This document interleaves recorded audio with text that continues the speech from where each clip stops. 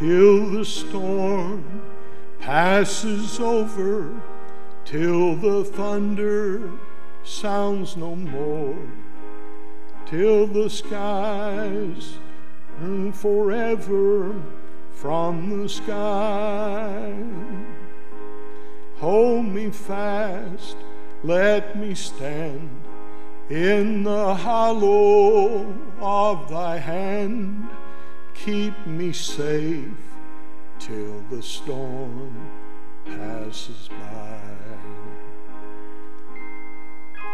Many times Satan whispers, there is no need to try, for there's no end of sorrow, there's no hope by and by. But today thou art with me, and tomorrow I'll rise where the sun never darkens the sky. Till the storm passes over, till the thunder sounds no more, till the sky rose forever from the sky. Hold me fast, let me stand in the hollow of thy hand. Keep me safe till the storm passes by. Keep me safe till the storm passes by. To the book of 2 Corinthians, chapter 5. We're going to talk about Christian living. You know, you sometimes go by the drugstore and you'll see these magazines up in the rack, and they'll say country living. Some will say city life living.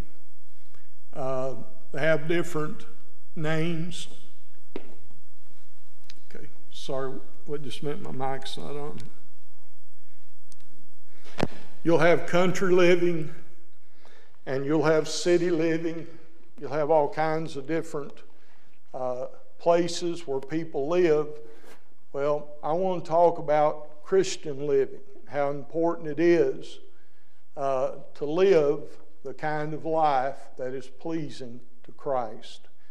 The Bible says in 2 Corinthians chapter 5 and verse 17 these words, "Therefore, if any man be in Christ, he is a new creature. Old things are passed away. Behold, all things are become new. And all things are of God, who hath reconciled us to himself by Jesus Christ, and hath given to us the ministry of reconciliation." And the word reconciliation simply means to bring together, to break down the wall of partition between us, and to give us harmony and peace together with our Heavenly Father. Let's bow before Him at this time and pray. God our Father, we thank You today for Your precious word. We pray that You will bless it to our hearts. We pray that the Holy Spirit will be in our midst, that He will bless the word and give it life. I pray You would strengthen me and speak through me, Lord. Though I'm a weak vessel, just a man saved by the grace of God, I pray that I can be a blessing to Your people. I pray, our Father, that if there be one in our number that has a spiritual need in their life, maybe a physical need in their life, that somehow Your word might give them the answer they need for life. Thank You, O Lord, for Your salvation. Thank You for redeeming a sinner like me and showing me mercy. Bless Your people, Father. Be with Roger Miller. We pray, oh Father, that the doctors may be able to help him, but by your mighty power we know that you're able. And I pray that he knows Christ, that if he doesn't, you might use the Wilsons to witness to him and share the gospel of life. We thank you for Mr. Hill being with us today. We pray you'd bless his life, touch his body.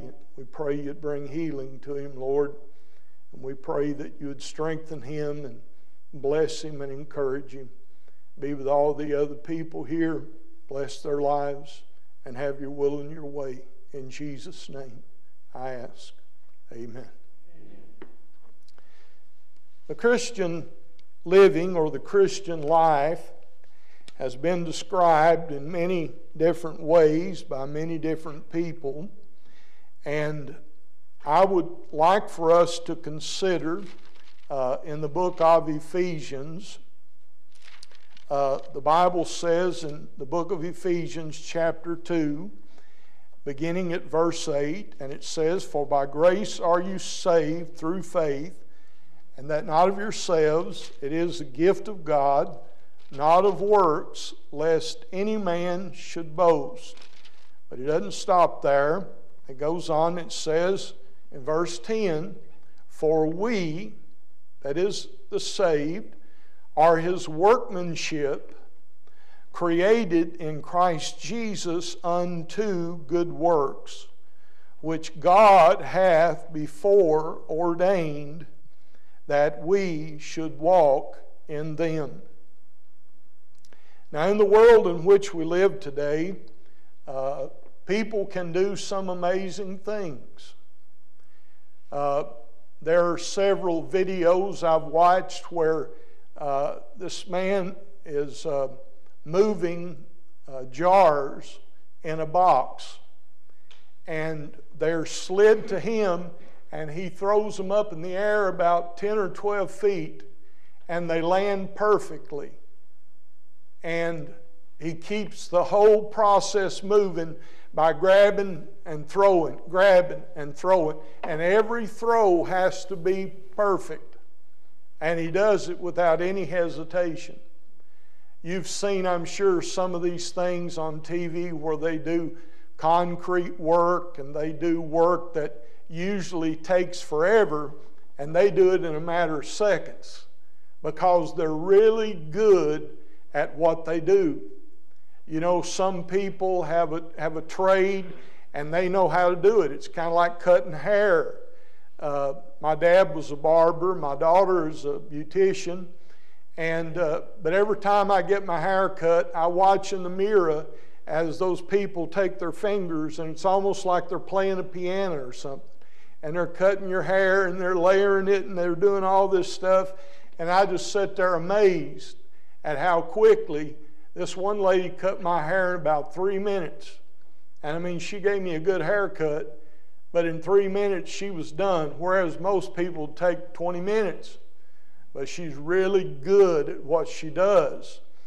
And so the Bible says that we are the workmanship of God. We are his workmanship. That is, that he molded us and made us, and man is so wonderfully and intricately made.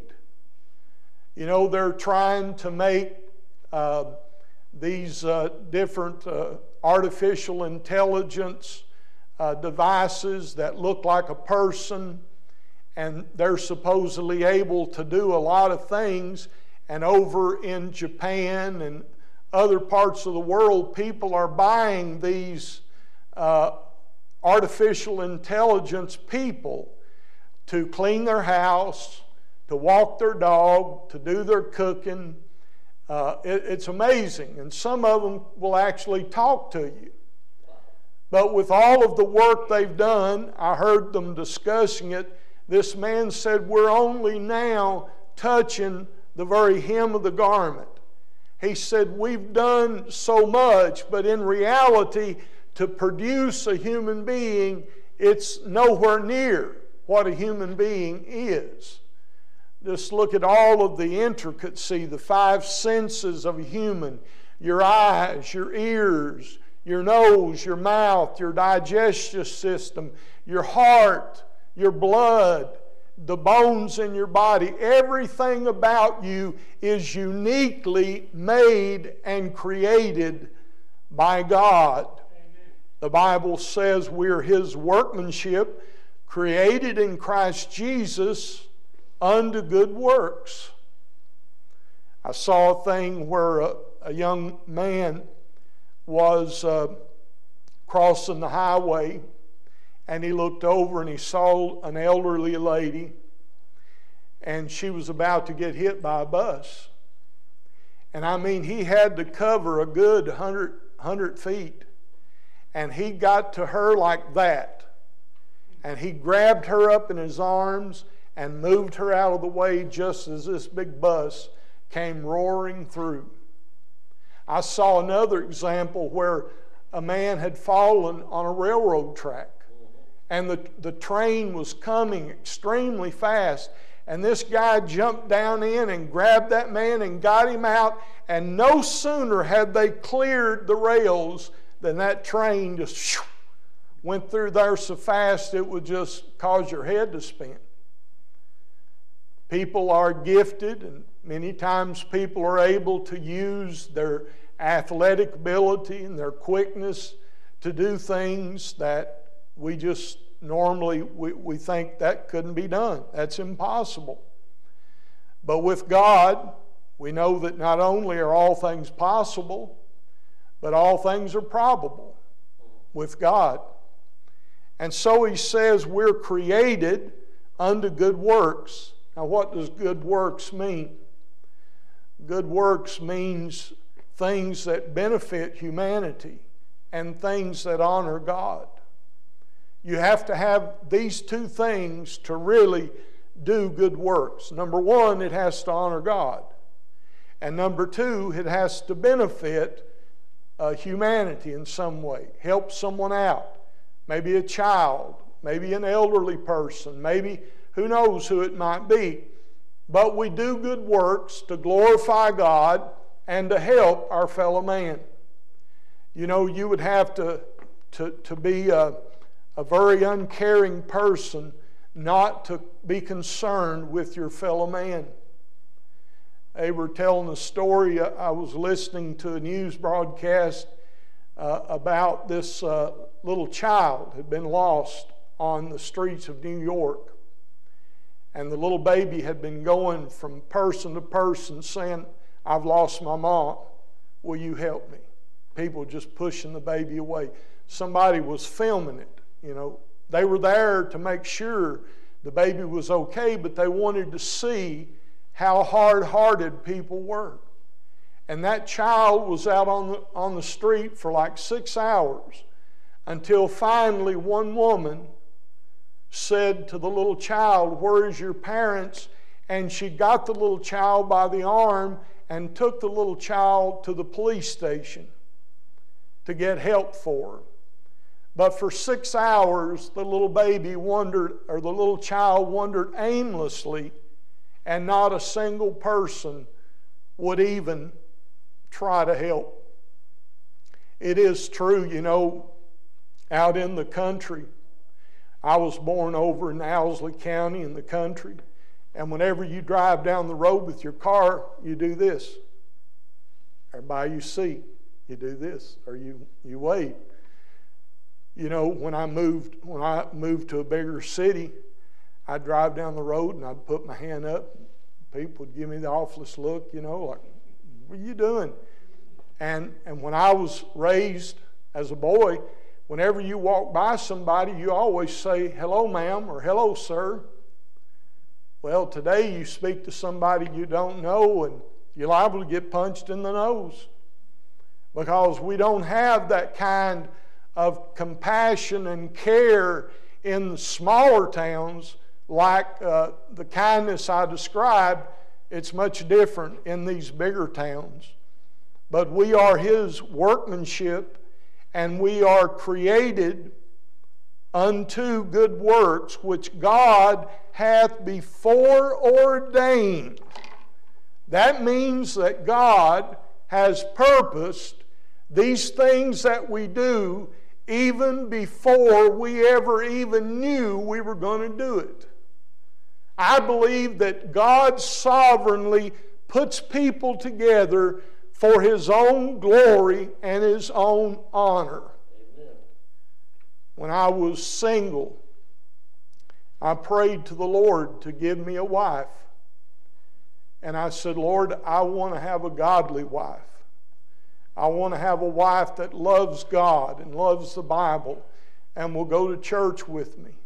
And we can serve God together. And I would meet other young ladies and I would talk to them about their Christian life, and I just would come to the conclusion, you're not living what you say you believe. And when the Lord brought me to Kathy, I took one look at her, and I heard her talk, and I knew in my heart she was the one. And I even told her. She came over to me to tell me about another girl, and I said, I don't like her. She said, well, who do you like? I said, I like you. And I knew in my heart. I can't describe it. I can't tell you how, but God placed that on my heart that I knew she was going to be the one for me. And we've been married all of these years. We love each other. Our love is stronger than ever before. And that did not happen by accident. That was God putting us together, just like He did you and your mate. You know how He worked to put you all together, how He brought things to pass. I mean, it's amazing. I could tell you different things, and I'm sure you could tell me different things about how God worked to bring you together and give you your life together. And so we see this is all ordained by God, for we are His workmanship, which God hath before ordained that we should walk in them. Wherefore remember that ye being in time past Gentiles in the flesh, who are called uncircumcision, by the which is called the circumcision. Remember the Jewish boy, when he reached his 8th day, he was circumcised. And circumcision became a picture of what God does to the heart. God circumcises the heart when you get saved. He gives you a new heart. He makes your heart clean. And so it is that we are new creatures. If any man or woman or child be in Christ, notice it's in the emphatic. He is a new creature. It's emphatic. It's not something that might happen. It's not something that could happen. It does happen. If you are in Christ, you are a new creature, a new creation. Old things pass away, and behold, all things are become new. That's exactly what it means to be born again.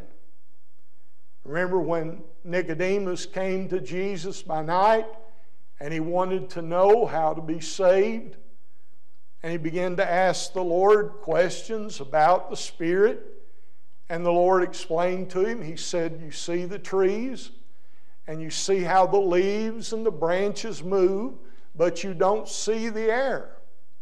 It moves by God's supernatural power, and it's invisible, but look what it can do. So it is with the Spirit, he said. When the Spirit of God moves upon you, when the Spirit of God brings conviction of your sins and points you to Christ, and you look and live, you're a new creature. So he says, remember that you being in time past Gentiles in the flesh, who are called uncircumcision, by that which is called the circumcision in the flesh made by hands. That at that time we were without Christ, being aliens from the commonwealth of Israel and strangers from the covenants of promise, having no hope and without God in the world. Now that perfectly describes who I was. I had no hope in this world. I was lost and undone. I did not know the Lord.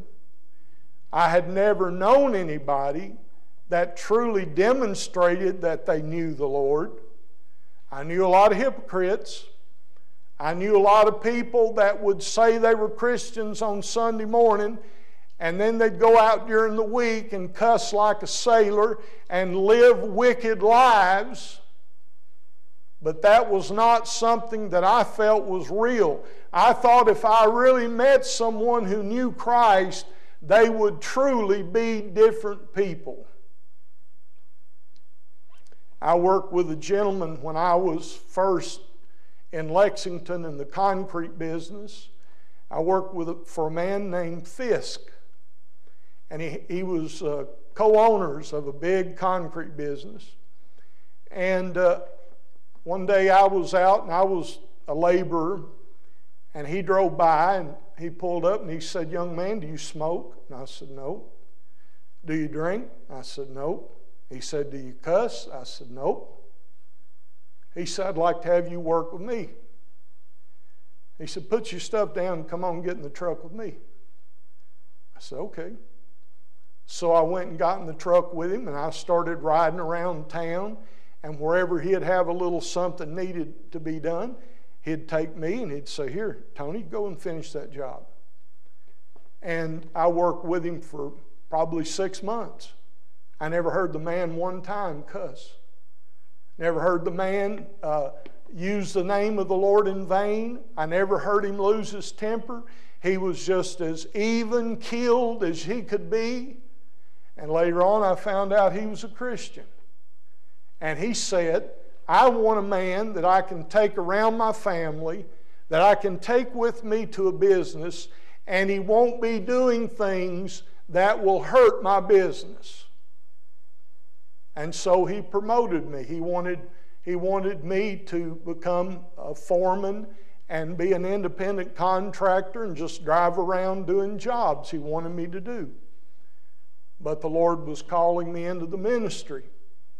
And I quit that job in order to go to Bible college. And so I found someone that lived for God. I met my wife's mom and dad. They were some of the greatest blessings I ever had in my life, to get to be around people who really lived the Christian life and walk with God. Because, you know, folks, a lot of folks will claim to really live the Christian life, but in reality they don't. They go behind the barn and they do this and they do that, and they slip around and do wicked things, and they think that because nobody knows it that they can get away with it. But you can't. God knows.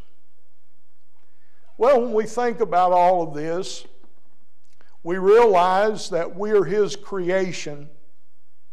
I think one of the first things that we see in the Christian life is gratitude. And I'd like you to take your Bible quickly for a moment and turn to Romans chapter 12. Romans chapter 12, and I'd like to read verse 1. Romans chapter 12 and verse 1.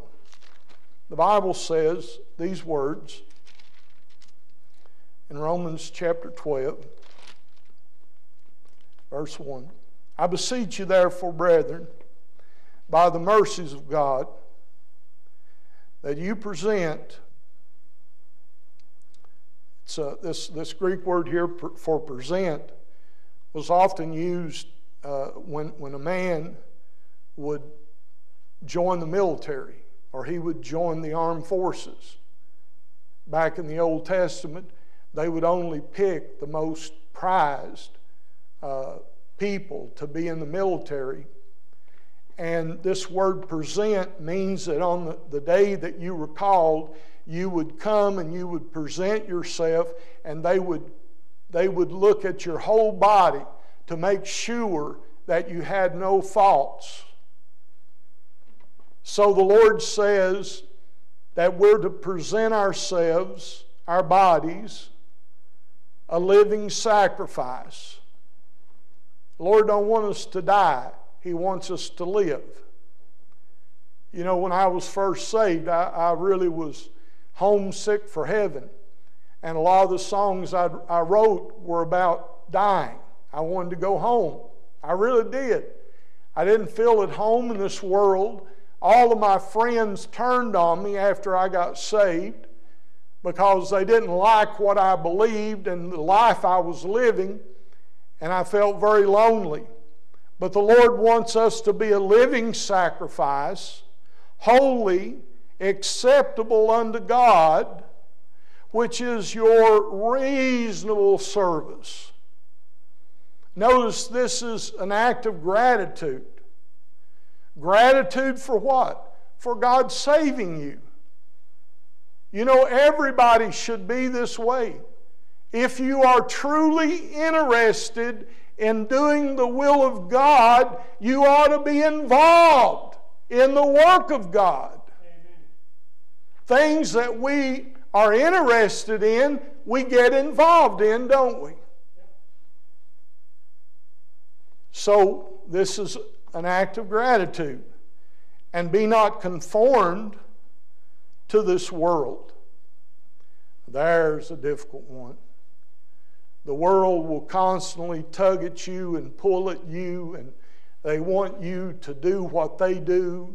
They want you to act like they act. They want you to go out and get drunk and party and live an ungodly life, and then they'll accept you. After I got saved, I was working on a summer job with Fayette County School Systems. And there was a young lady working with me, and she tried to get me to go with her to a party on a Saturday night, and I told her I wouldn't go. And a couple weeks later, she said, I'm going to find out what makes you tick. And she was trying to get me to go here and do this and do that, and I said, listen, I go to church on Sunday morning, I go to church on Sunday evening, I go to church on Wednesday night, I read my Bible, I pray, I visit people, I do the work of the Lord. That's my life. And she said, I don't believe that. I can't understand that. She said, what fun are you having? I said, I'm having more fun than you would imagine. And I'm living a life that is pleasing to God. Now the world don't understand this, so he says, do not be conformed to the ways of this world, in verse 2, but be ye transformed by the renewing of your mind, that you may prove what is that good, acceptable, and perfect will of God. Just like a butterfly, before it was a butterfly, it was a caterpillar, and a certain day came and it wrapped itself up in a cocoon, and there it hung until the day when the cocoon would crack open and the butterfly would spread its beautiful wings. That's the same process almost that God did to us. We were lost and undone. We were dead in trespasses and sins. The Spirit of God used the gospel to bring us to repentance and faith, and out folded these beautiful spiritual type wings, which are the Christian life and the graces that God gives us in Christ. It's amazing. I heard a woman in a courtroom, and her own daughter had been raped and murdered by a man. And they allowed everybody to speak before they sentenced him. And the woman stood there, the mother, tears flowing down her face. And she spoke to the young man. And she said, "Young man, I've forgiven you for what you've done. You're going to have to answer to God for what you've done, but I've forgiven you." And that courtroom went just as silent. I mean, it was like you would hear a pin drop. And then all of a sudden, you heard somebody sobbing. And it was the man who murdered her daughter. And when she told him, "I forgive you," he just burst into tears. And he was crying out and just, you couldn't console him. He was just so moved by her compassion. Now, could you do that? Could I do that? I don't know.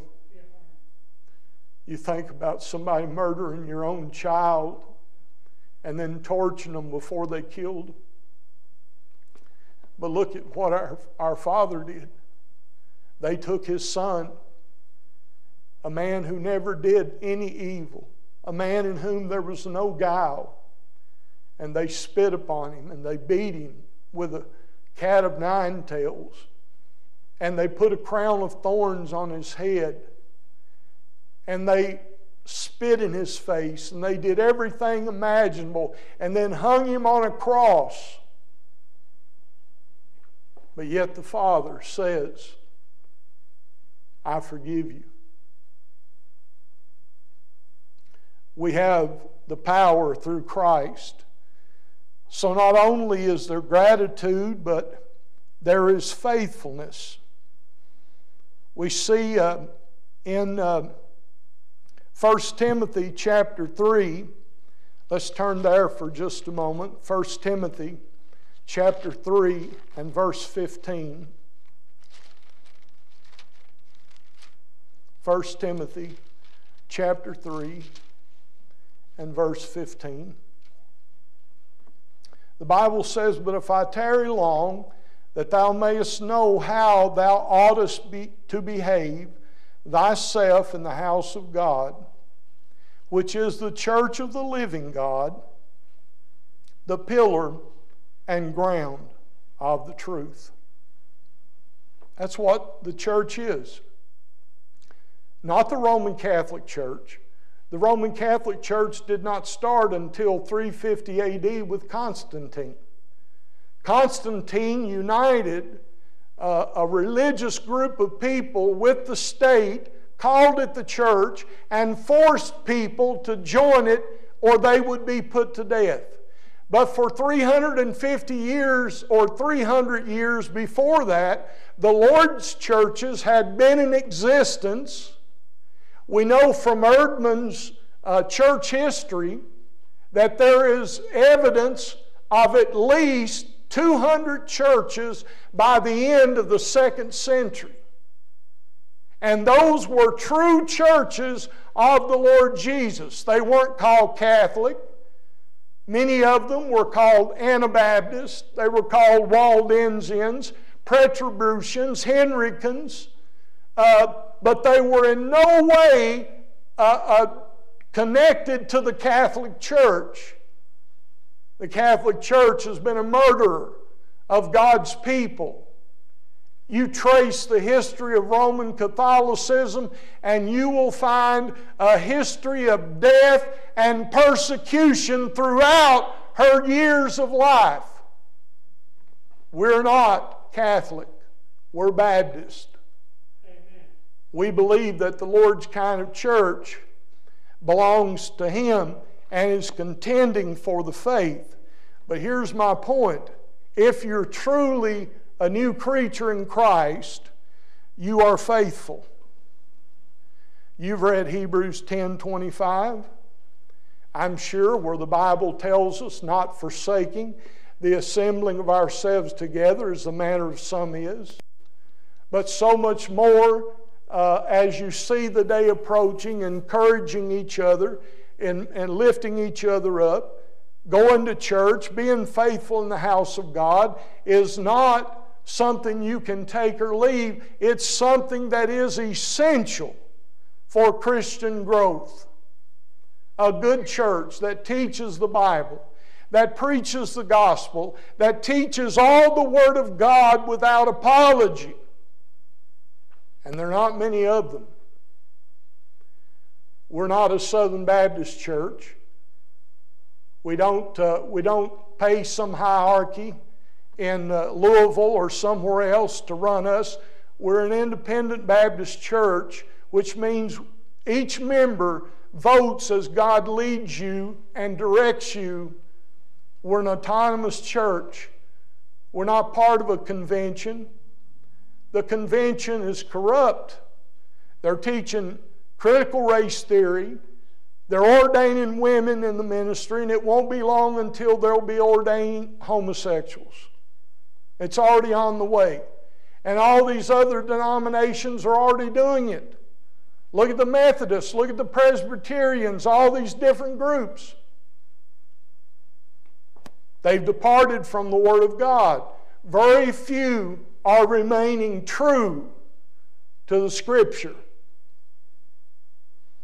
We ought to also not only be faithful, but we ought to give as we can. Malachi teaches us to bring all of our offerings into the Father's house that there might be meat. We see that services in the Lord's churches are there so that we can continue the Lord's work, to be a blessing to those that are in need. I've been told by different people who have tried to call churches here in Lexington that I was the only pastor they could actually call and reach. Well, Mr. Hill rang my phone number. It didn't go to some secretary or some recording. You know who answered it? Your pastor. My phone is right beside me all the time. And I want it there for a reason. I had one pastor tell me, why in the world would you want people to know your phone number? Well, they'll call you. And I said, that's what I want them to do. I want them to call me. I want to talk to them about the Lord and point them to Christ. But so many of these men want to run off and hide. They don't want to do God's work. Now, I'm not saying all of them are like that, but many of them are. Go home and pick you out 10 churches and try to call and get a hold of their pastor and see which one you get a hold of. I'm telling you, you'll be amazed at how many will not answer their phone, or it'll go to a recording and you'll never hear from them if you don't have pull or contact. Now, that's a shame. A pastor is a man of the people. And the people should be able to reach him. They should be able to call him and talk to him because he's there for the people. Now, we also see that we owe a great debt. The Bible says in Matthew 28, the Great Commission, verses 19 through 20, go ye therefore into all the world, preach the gospel, baptize those that believe, and then teach them to observe all things.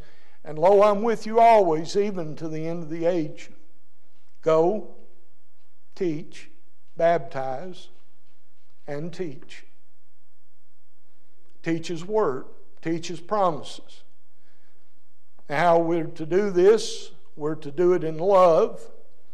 We're to have on the whole armor of God, according to Ephesians 6. You put on the whole armor of God that you may be able to stand against the wiles of the devil. With compassion, with insistence, with persistence, dependence on the Holy Spirit and God to guide you. Make our daily walk one befitting of a Christian. Look at 1 Thessalonians, and we'll close with this. 1 Thessalonians chapter 5, verse 1. Now, last week I preached on the second coming of the Lord from chapter 4. Chapter 5 says, "But of the times and the seasons, brethren, you have no need that I write unto you." Now, the times and seasons are talking about when the Lord is coming. And clearly here, Paul says, "Brethren, you have no need that I write and tell you about these things, because we don't need to know. Only God the Father and God the Son." Now people say, well, only the Father knows. But I'm telling you, if the Father knows, the Son knows. But the day will come when the Father says, "Son, go call my children home." But of the time and the season, brethren, you have no need that I write unto you. When people start setting dates and start talking about, well, I know when the Lord's coming, or I'm going to predict somebody's going to come right in this area, that's dangerous. And he says, "For yourselves know perfectly that the day of the Lord so cometh as a thief in the night." Amen. You ever had a thief break in your home and steal? Yeah, a long time ago. It's not a fun thing, is it? And you don't know when they're coming. If you'd known what they were going to do, you would have been ready. Now that's the same analogy of the coming of the Lord. You don't know. I don't know. Now we can feel the day approaching, and we see the signs around us, and we know surely it must be close. But he says, "For when they shall say peace and safety, then sudden destruction cometh upon them, as travail upon a woman with child, and they shall not escape. But ye, brethren, are not in darkness." That means you're not unregenerate. That day should overtake you as a thief. You are the children of light and the children of the day. We're not of the night, nor of darkness. Therefore, let us not sleep as do others, but let us watch and be sober. Now, does that mean we can't lay down and sleep at night? No, that's not what that means. But what it does mean is that when you lay down and sleep, you pray and you talk to the Lord. And if the Lord were to come, you have been praying and talking to Him, so you are expecting Him because you're looking for Him all the time. Just about every night I go to bed, I say, "Lord, this may be the night. This may be the night when you return."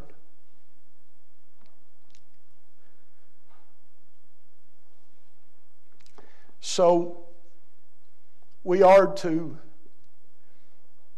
be prepared.